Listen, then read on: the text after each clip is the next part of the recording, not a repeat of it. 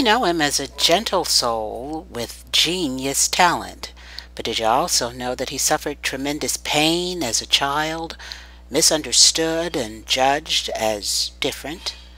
Delivered from this persecution by divine mercy, he stepped into his destiny and excelled at every artistic medium.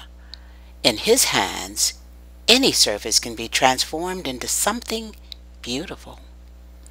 Courted by many cities to create art celebrating their icons and institutions, Tuskegee claimed him as artist in residence. 2016 is a milestone year for Ronald McDowell. Find out why when you watch the documentary Mercy and Masterpieces, presented on your local cable access channel.